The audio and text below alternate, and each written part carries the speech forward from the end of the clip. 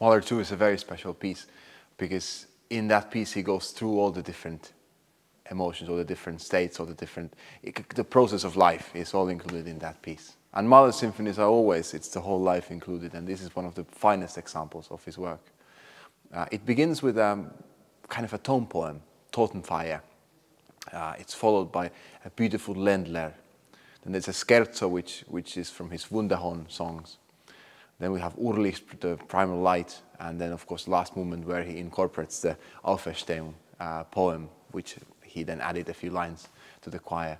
And the arch of it is so wonderful. So you begin with this extreme dramatic first movement. You go through the different emotions, different parts of life, and so to say. The gentle moments. In Mahler's music there's always a lot of nostalgia, and also in this piece. The scherzo is very playful, has also some celebratory, but also some dramatic elements about it. The fourth movement, of course, has the clarity, and then the fifth movement is which he has everything together. I mean, this is the first symphony where Mahler really is digging very deep in what was to become his trademark. So what will happen after life, after death. And in this case, it's very clear he's celebrating the fact that it's Auferstehung, resurrection.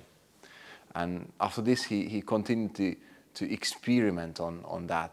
And there's third symphony, fourth symphony, especially, which tells in the last movement, himmlische Leben, the life, heavenly life. But this was the first experiment of his, and in many ways, some of the most interesting and exciting music of all his work. It's a wonderful piece, the second Mahler, because it's written in a very good way. It's written in a way that the instrumentation always gives a very specific color to each part, each passage. In my opinion, it's written in a way that it's easier than many of the other Mahler symphonies to perform, even that it has a massive amount of different parts. The orchestra is big, there's a choir, two soloists. But of course, Mahler symphonies, they always give you a certain challenge, the architecture of everything, and to find the perfect character for everything. And in Mahler, often the emotions are very extreme. You know, when he's sad, he's indescribably sad, and when he's happy, there's this joy which just sparkles. And to have that in the music, and really to find this sound which is never neutral, it's never normal, but it always has something very special.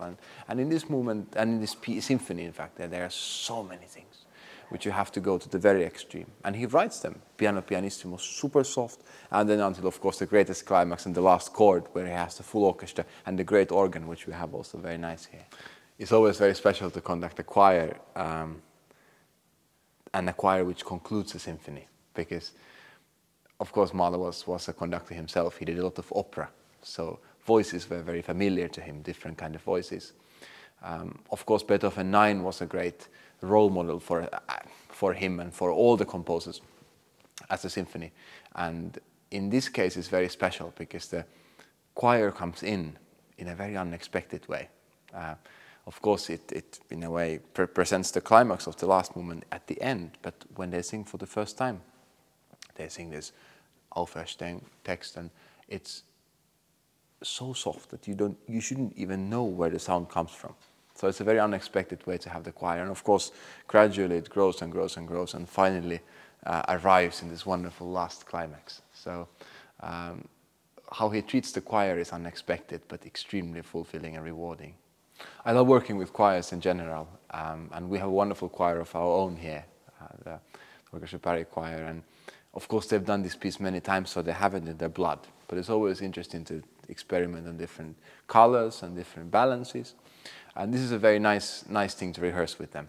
And Mahler too is always a special thing to rehearse because there are so many different parts, so you have to make sure you play long enough stretches, because if you stop after every single bar, it will get very bitty. So you have to make sure there is enough long lines, and then we make sure every detail works within that. And that's the same with working with the choir.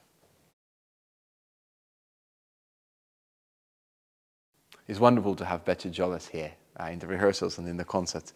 And the work she's written for us is very special because it's extremely fresh. It's music which is shouting, speaking, dancing, a lot of dancing. It has a lot of different sounds, special effects. The orchestra needs to sing a little bit, hum, in fact, speak. And it's wonderful to have music which it really feels like it's written yesterday, and it's so fresh. You know, the ink hasn't even dried yet, and to have something like that from a composer of such maturity and experience in life and music is really special. I love working with living composers because I can ask them about the detail. I wish I could call Mahler and ask, why the hell did you write this in this and that, about, for example, the offstage things and so on, but I can't.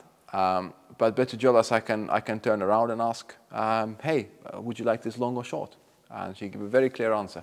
Well, then we can have a conversation, and I love working with living composers. And I think it's great to, for example, in this case, we have Mahler 2, which is a wonderful piece. And in a way, it doesn't need anything with it. But if we have something special to present with it, it works very well. And in this case, we give a little space to Betsy Jolas, who, of course, has all these wonderful works, which already have become today's classics. But we have another piece which has the potential to be the classic in the future.